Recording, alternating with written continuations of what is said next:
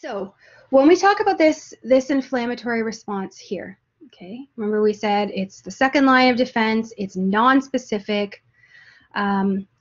This is where we have those three phases that kind of, where we, this is where we spent most of our time. Whoops, sorry.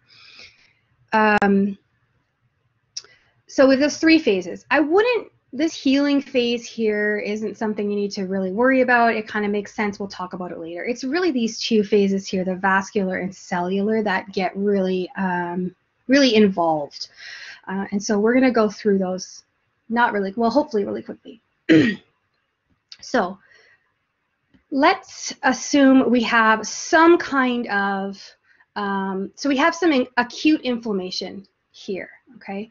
Something has happened, regardless of that type of injury, whether it's bacterial, it's some kind of pathogen that has broken through that first barrier, or it's something mechanical, for example, a sliver or a stab wound or whatever.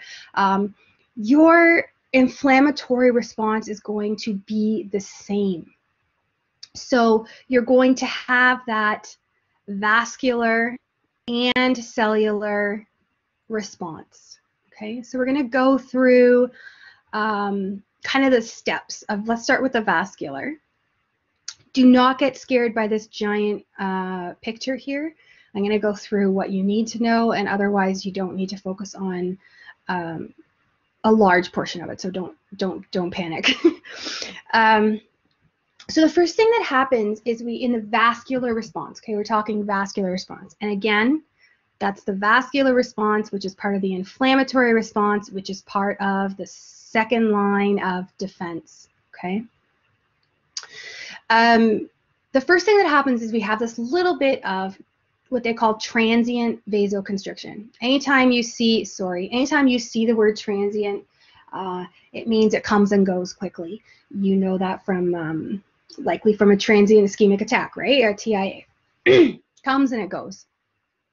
So we have this transient vasoconstriction. It's not even really necessarily a part of the vascular response as much as it is your sympathetic nervous system's automatic kind of response to any kind of injury. So it's that fight or flight response that's kicking in and causing that momentary vasoconstriction.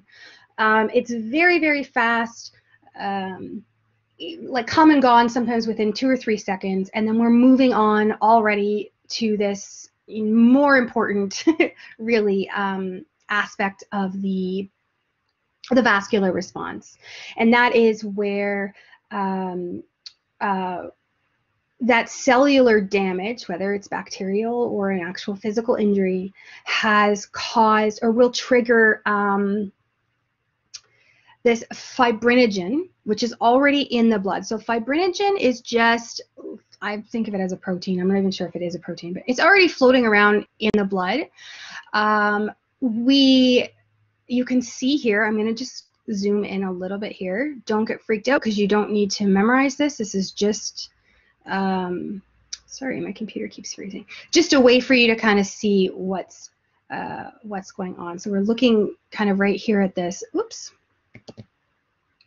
Oh, bloody Pete, sorry. Oops. Sorry, guys, I'm having a little bit of an issue. I don't know why my computer's kind of freezing up like that. Anyway, so the second thing it's going to do, or the more important thing, is it's going to clot at that site of injury. So you're going to have platelets that collect and clot at that site. And this fibrinogen is involved in that. It's already in the blood. And then you guys don't need to worry about all of this, but there's kind of this whole cascade that happens where thrombin comes in and it adds to the fibrinogen, and then it creates fibrin. And what that fibrin does is it kind of strengthens that clot. So here you've got this, these piles of blood clots, but once that fibrin and those fibrin strands build up, you can see them in this picture, they build up around those clots.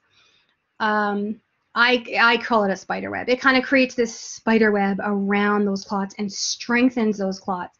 And that's actually the basis. That fibrin clot is the basis like the platform for future healing. That's where we're going to build our new cells on later when we heal further. Okay, so that's our second, really the big thing that's happening first. I kind of don't count this as the first thing happening because it's just so fast, but this is the first major thing that's happening in the vascular system. Just so you know, the fibrin, when I say it provides like a base, it provides kind of like a surface for new capillaries to be built. And when I think the word angiogenesis is in your slide, so I just wanted to kind of go over that. When you see any word that ends in genesis, we're talking about the creation of something, right? Anytime you see angio, we're talking about blood or blood vessels, right? An angiogram is an exploration of the vessels. In this case, angiogenesis is the creation of new blood vessels. This fibrin here is this fibrin kind of clot is very, very important for that, for creating kind of a platform for that to happen. So at the same time, and it is very, very involved, so we won't go into how it's all happening, but at the same time, you have these pro-inflammatory mediators that are released. Your slides talk a lot about histamine, which is great. There are other ones that are also being released, things like prostaglandins, bradykinins, leukotrienes. We'll go through those, but I think what's really, really important when we talk about histamine, I'm just going to go down, talk about histamine for a second. Histamine does these three kind of big things. And quite honestly, if you get stuck on an exam and you're not sure, they ask you a question about, for example, prostaglandins or bradykinin or anything, and you're not sure what that quote-unquote pro-inflammatory mediator does, go with these three things because they pretty much all do these three things.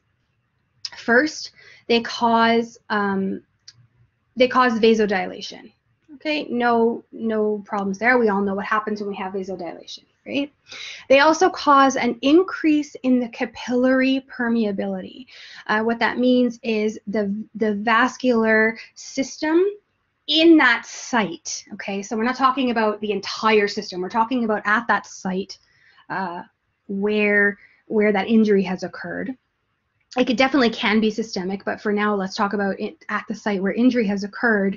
You have this increase in the ability for things to pass through the outer membrane of the vessel or the venule, right? So capillary permeability means that well, we'll talk about what happens after. And then you have this third kind of aspect here, this smooth muscle contraction. You guys are really lucky because it doesn't come up really in any of your notes. So let's just skip it because we're going to focus on these two main things, this vasodilation and the increase in capillary or vascular permeability. So what's going to happen when you have that increase in vascular permeability, an increase in and blood flow. So really when you have this, sorry, I skipped that, but when you have these two things, this vasodilation and capillary permeability, you end up with hyperemia. Again, hyper, lots of, or too much, or over, and emia is always going to mean blood, right? So you have too much or lots of blood in that area. It's hyperemic or hyperemia.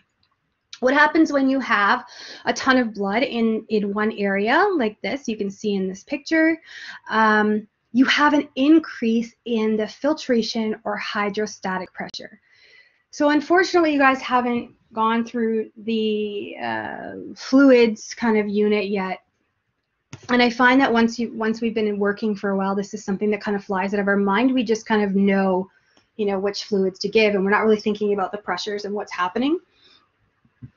But we'll go through this in, I think, three or four units a little bit more closely. But for now, what we're talking about when we talk about hydrostatic pressure is the pressure that's exerted from the inside of the vein by, in this case, by this this collection of blood and fluid and what have you, the pressure against the outside, it's pushing against the outside of that vein, or the capillary really. When it's pushing like that, and remember we said we also have this capillary permeability, which means it's more susceptible to things passing through it. Normally it wouldn't, these things that normally wouldn't. What happens is all this pressure pushes the fluid out.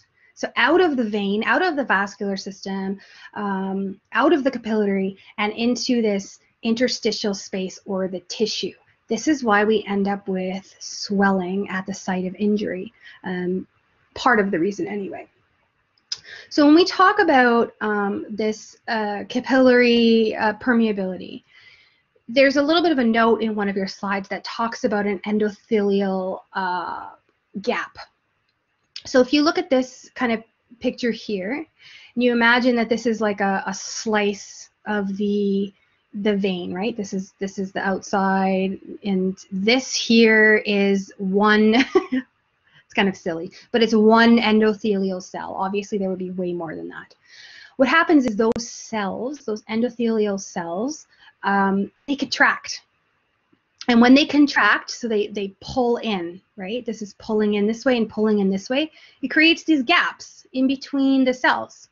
And that's what makes the capillary permeable. That's what allows things that normally wouldn't go through to pass through. And when you have, again, you've got all that pressure from the hyperemia that's in here. Sorry.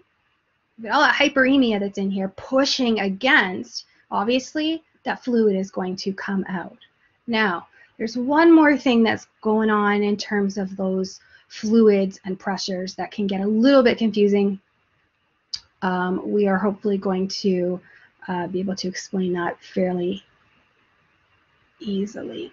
Okay, so part of what's happening is inside of those, I'm going to use this kind of drawing here. Okay, so this is, again, this is the inside, this is the inside of the venule, and this is the epithelium, and here's that gap we were just talking about. So what happens is that sometimes because of the damage that's been done to the area, the cellular damage, plus because of these growth and endothelial gaps, some of the proteins that are normally here, for example, albumin really is really what we're talking about here. Is we're talking about albumin. So albumin will escape either through these gaps, or it will escape just because this entire tubule is damaged, right? And so now you have these large proteins that are outside the vein, normally are in the interstitial space. So this increases what's called your oncotic pressure. For the purposes of this review that we're doing right now, just view oncotic pressure as the pressure that is pulling. So it's pulling fluid out of the out toward the large proteins. Okay, it's oncotic, means it's we're talking about large molecules or large proteins. Okay, oncotic pressure, or the extracellular oncotic pressure, is because these giant proteins have leaked out into the extracellular fluid, and now it's not just that you're having all of this hydrostatic pressure pushing against here and causing all of that blood or fluid to be pushed out. You also have this pressure now that's pulling the fluid out. Pulling the fluid out towards these larger molecules of these albumin, really. And so that's kind of what the book is talking about it when it's saying, you have those two forces that are kind of working with each other to pull fluid out of the vein and into the interstitium. And when that happens, of course, you guys know, you end up with edema, right? That's really what edema is. So we're going to come back to this little kind of blood clot guy here in a second, but I just wanted to kind of, when that happens, if you're pulling all of that blood or that extracellular fluid out, what's left inside the vein? Well, what's left inside the vein is largely red blood cells, and larger proteins. But so in this case, your hematocrit would be fairly high, right? Your percentage of red blood cells in that vein that's left over in that venule is going to be thick. It's going to be high, so it's going to cause the blood to become very, very thick and viscous.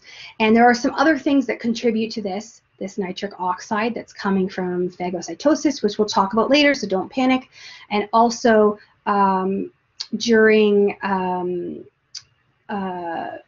the macrophage, some processes of the early processes of the inflammatory response, we are having nitric oxide released as well, and that's all contributing, we'll talk about it later, to this not necessarily problem of, but this thick kind of blood or viscous blood in that area.